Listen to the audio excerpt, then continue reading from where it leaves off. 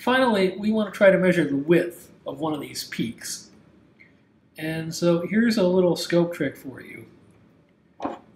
This little arrow shows you where t equals 0 is, where the scope is being triggered.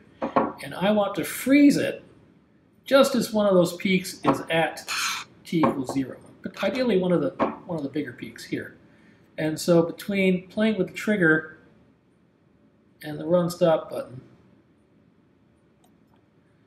I can freeze it right there with this peak right on the center. Now I can zoom in and that peak stays put.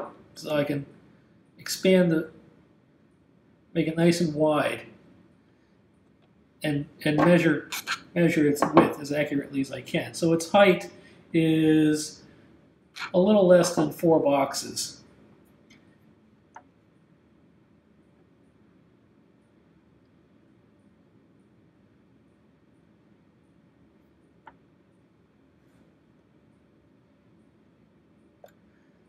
I can use my cursors then.